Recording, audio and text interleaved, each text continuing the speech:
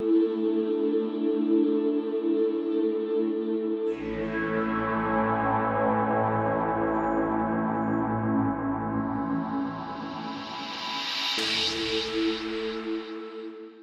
friends, welcome back. This is the third lesson of the Infinity course, and this is also philosophical in nature still. And after this, we'll move on to the methods, to the direct pointers. But I just want to give you this concept, or elucidate on this concept of the black hole, or the inner black hole. Because sometimes in my teachings or meetings or retreats, I refer to the black hole or the inner black hole. And I just want you to know how this relates to the different teachings, and especially to the infinity teaching. The idea is that the black hole is a symbol for the threshold of awareness reflecting back upon the infinite one. So when consciousness, or you, the free agent that you are, starts wondering what lies before, or what was there before the creation or the emanation or the ability of awareness arose. What was there? As soon as you start to have that question, what starts to happen is a black hole, in a way. The inner black hole starts to develop. So what is that? The inner black hole is kind of like if you imagine the infinite vastness that we imagined in the previous lesson. Infinite vastness without any reference point. But now imagine that awareness is a bubble inside of this infinite vastness. Now inside this bubble, awareness is usually aware of everything that happens inside of that bubble. And then within that, all that is awareness bubble, there's infinite smaller bubbles that represent the individuation consciousnesses, which all derive their power from the one bubble, which is that base awareness that gives rise to everything.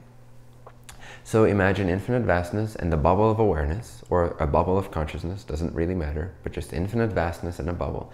And now imagine that this bubble, which is itself the ability to be conscious, and usually it's conscious of everything inside of its own bubble. It generates a creation within itself, sort of like a snow globe.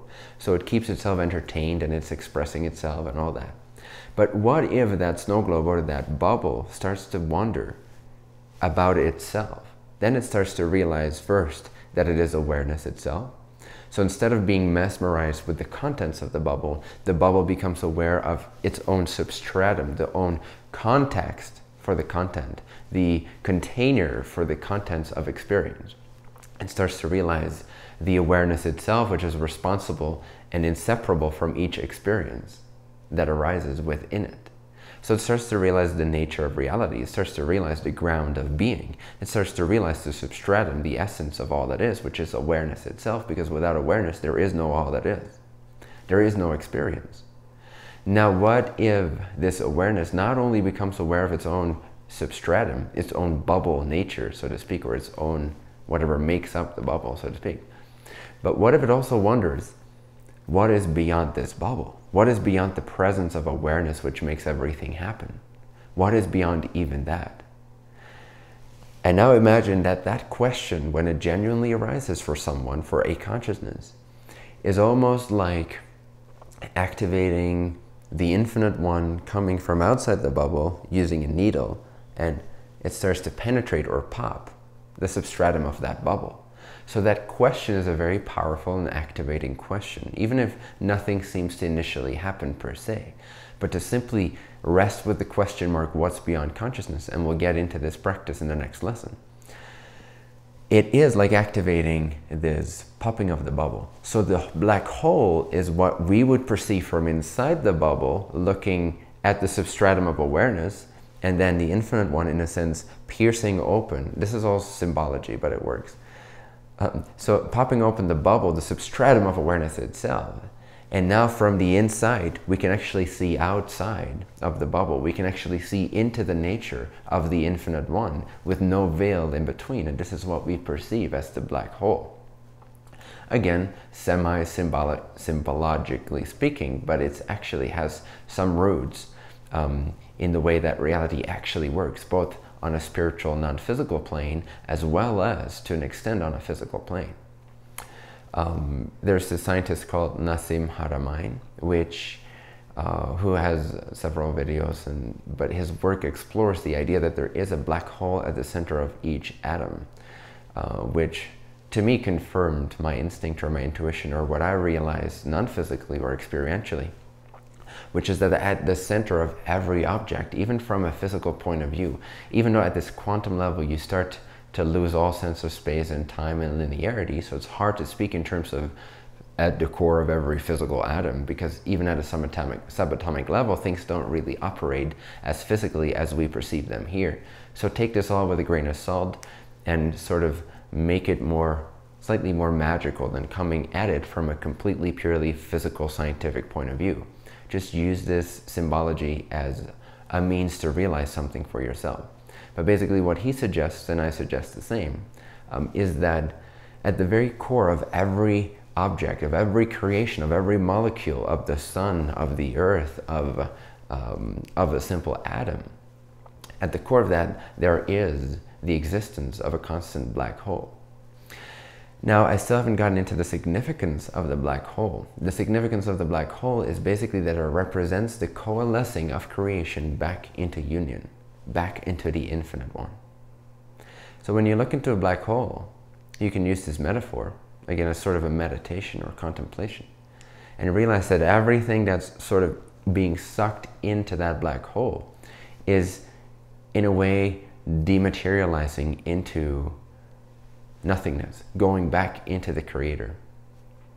And also my theory is that once this whole universe achieves a certain spiritual mass, a certain spiritual realization, as soon as the frequency of all of the expressions that are part of this particular universal bubble are self-realized, are self-satisfied, all of it will coalesce back into what we would perceive as an all-consuming, ginormous black hole, until nothing is left, and a new creation, quote-unquote, on the other side of the black hole, not necessarily literally, but as the after effect of the black hole, some scientists call it the white hole idea, everything that is learned from that creation coalesces back into the infinite one, into nothingness, if you will. None of the essences are lost, but all of the forms are seemingly lost. But everything that's extracted from form, everything that has been extracted from the experiences that were provided by the illusion of that particular creation or universe. Now all the consciousnesses, all of the free will, all of the awareness that has utilized that particular illusion of creation, of physicality and non-physicality and all the different densities of creation, when they all reach this spiritual mass level, then this creation can no longer sustain itself in form because it has exhausted its purpose.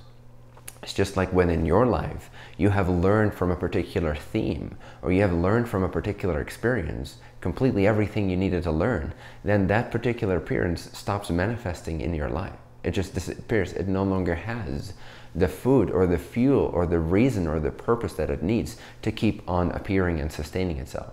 Similarly, on a universal creation level, when this creation has completely been exhausted because all of its free agents have explored everything that the one awareness wanted it to explore with this creation, and therefore this creation itself can also be seen as a lifetime to the infinite awareness, that is the first distortion of the one, if you're still with me.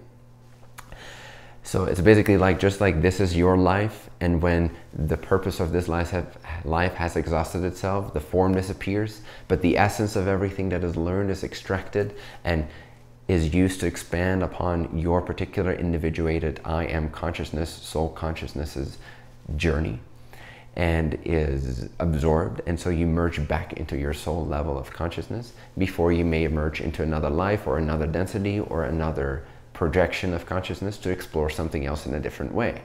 Now extrapolate this on a universal creation type level bubble scale, and we're kind of talking about the same thing. This whole creation of millions, billions of years is basically a single life of the all that is awareness, within which everything will coalesce back into that original primal state when it's exhausted.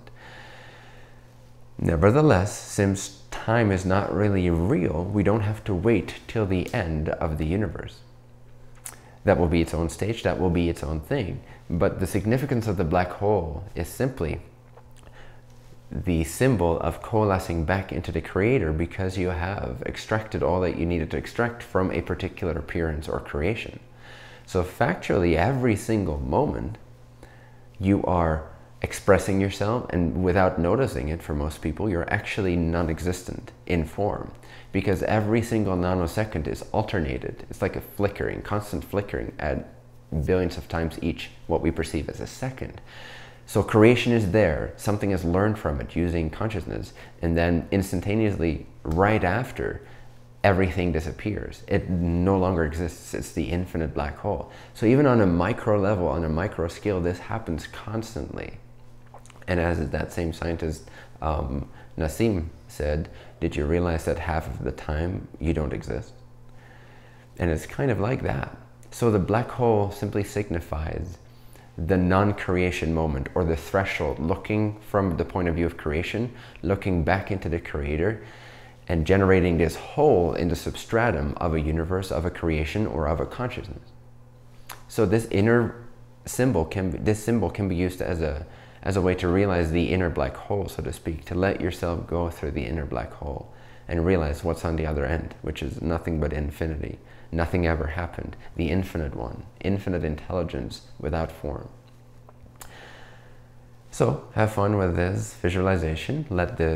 Maybe watch this video one or two more times, just to get all the subtleties of it, and meditate on some of the ideas that I shared with you. And then I'll see you back in the next stage of this course, which will dive straight into the first method for realizing the infinite one. And I've already given some methods and visualizations, but we'll go more directly to the methodical approach. Enjoy.